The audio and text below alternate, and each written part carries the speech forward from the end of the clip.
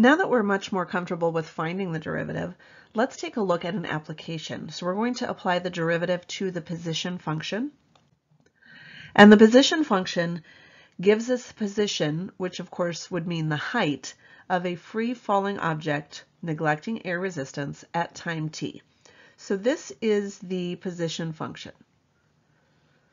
G represents gravitational pull. So we're going to use either 32 feet per second squared or 9.8 meters per second squared. Which one we use will depend on if all of the values are in feet or if all of the values are in meters. T, of course, represents time. V sub 0 is the initial velocity, so the velocity at time 0, and S sub 0 is the initial position or starting height. So the object's height at time 0. So sometimes they're going to give you the position function, sometimes they're going to give you the information that you need to write the position function. But the important thing to understand is when we take the derivative, we're finding the slope of the function or the rate of change. You know, slope is the same as rate of change. So if I'm finding the rate of change of position, that's actually just the velocity. So if I'm finding the rate of change of the position, that's the velocity. So that means if I take the derivative of the position function, I'm going to get the velocity function, which will give me the velocity of the object at time t. For our first one, we're going to work together and we're going to solve all the types of questions that you will typically get for a position function. So I'm going to start with the coin is dropped from the top of a building that is 256 feet tall. So notice here, I do have the position function in case you don't have it memorized yet. So I need to determine the position function and then the velocity function. So for S of t, notice this is given in feet. Therefore, G must be 32 feet per second squared because it's in feet. So S of t is negative 1/2 and then 32 feet per second t squared plus v sub 0. So what's the initial velocity? Well, the coin is dropped. Dropped means it's not already moving. So 0t. And then S sub 0 is the starting height. So from the top of a building that is 256 feet tall. So plus 256. And then I just need to do some cleanup. Negative 16 t squared plus 256. Now you may be tempted to rewrite this as negative 16 and then t squared minus 16. And you can certainly do that, but it's not super helpful because I'm also being asked to find the velocity function. And when I find the velocity function, I'm taking the derivative. So it's much easier without dealing with the parentheses and all of that. So S prime of t is using the power rule, negative 16 times 2, so negative 32, and then t to the 2 minus 1, so t to the first.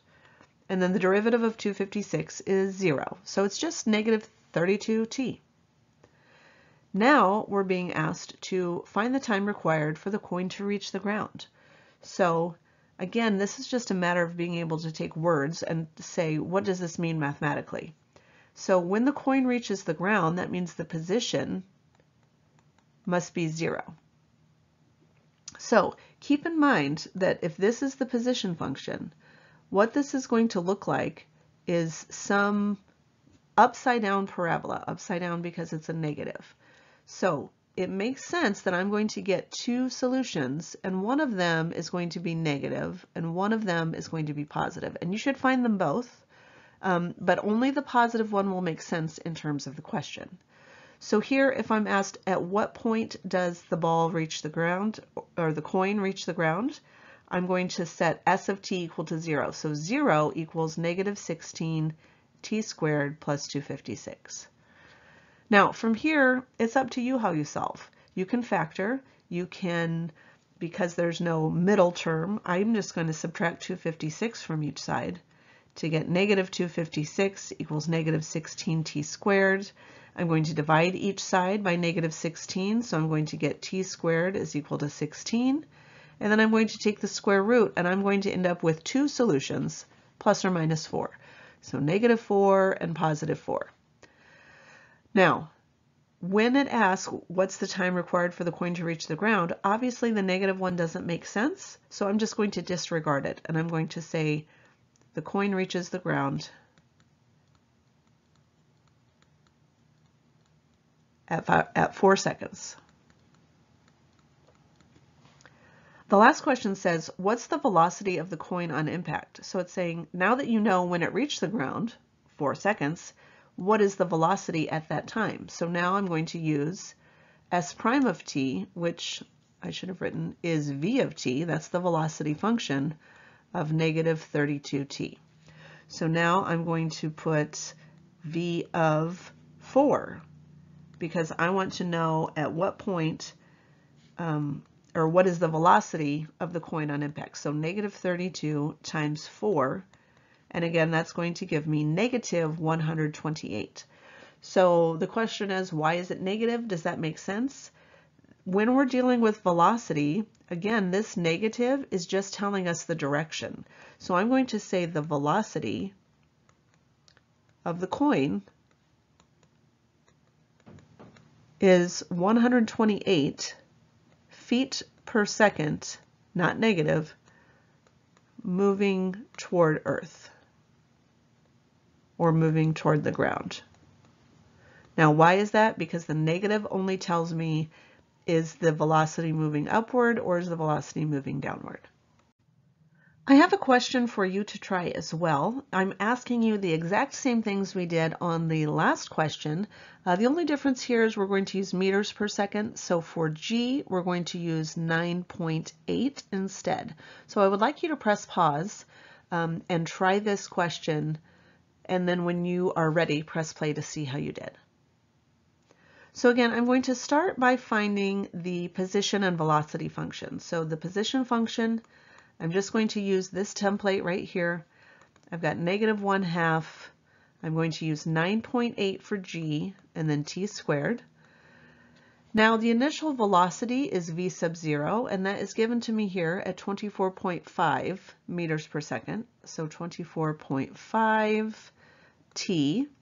And then s sub 0, remember that's the starting height. The ball is shot upward from the surface of the Earth, so it's starting at height 0. So let's do some cleanup for the position function. Negative 4.9 t squared plus 24.5 t. And then, of course, we're going to find s prime of t because that's going to give us our velocity function. So my velocity is, again, using the power rule here. Negative 4.9 is my constant, but then the derivative of t squared is 2t to the first. So essentially, it's negative 4.9 times 2, or negative 9.8 t to the first. And then 24.5t, 24.5 is my constant. T, the derivative, is 1. So it's just plus 24.5. So that is my velocity function. Now I'm going to find the time required for the ball to reach the ground. So I'm going to set s of t equal to 0 because that would be the position is 0. So 0 equals negative 4.9 t squared plus 24.5 t. Then I'm going to solve however I want. In this case, I've got a t that I can factor out of both. And I'm going to go ahead and factor out a negative t. So that's going to give me a positive 4.9t minus 24.5. And from here, I can just use the zero product property. So obviously, if negative t is equal to 0, then t is equal to 0.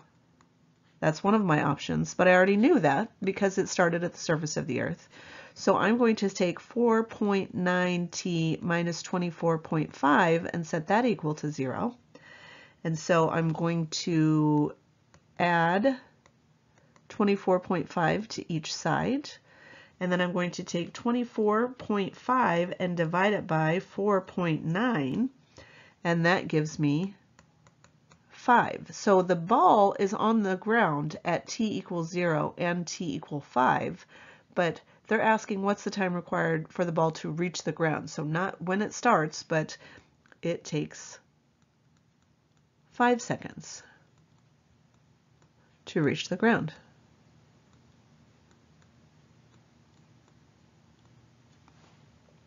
And finally, what is the velocity of the ball on impact? So the velocity of the ball on impact is v of 5. So that's negative 9.8 times 5 plus 24.5.